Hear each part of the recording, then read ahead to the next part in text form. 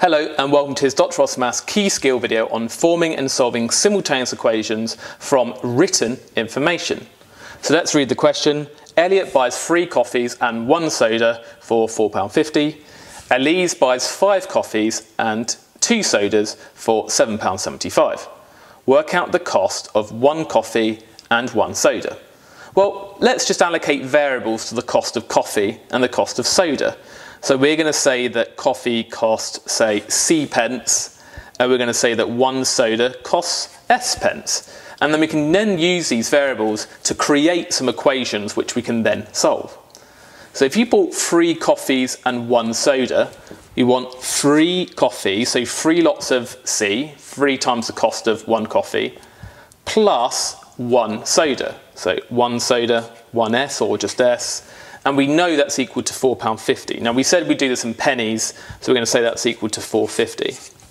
And then we said 5 coffees, so 5 lots of C, plus 2 sodas, plus 2 lots of S, is equal to £7.75, so 775 pence.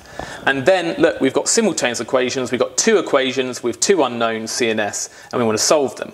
Now, do you remember, the way we do this is to either get the coefficients of C the same, so the numbers in front of the C the same, or we get the numbers in front of the S the same. So I'm going to make the numbers in front of the S the same, the coefficients of S the same. Now, 1 and 2, what's the lowest common multiple? Well, it's 2, so I just need to double this first equation. So if I times this equation by 2, I get 6C plus 2S equals, and then 450 times 2 is 900. And I'm just going to copy the second equation for convenience, so it's all in one place. And then, well, do we add or do we subtract the equations? Now, if we added them, I'd get 2s plus 2s, which is 4s. That doesn't make them cancel. So we therefore want to subtract the equations.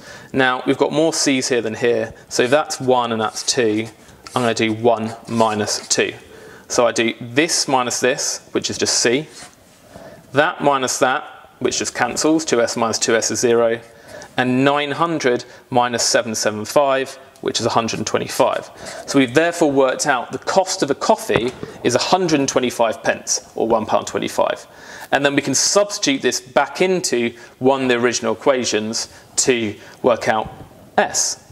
So we got 3C, so 3 lots of 125, which is 375, plus 1 soda, or just S, is equal to £4.50, 450 pence. And then 375 plus what is 450? Well, it's 75, so 1 soda costs 75p. So let's just put this information in a format that makes it clear. We're saying that a coffee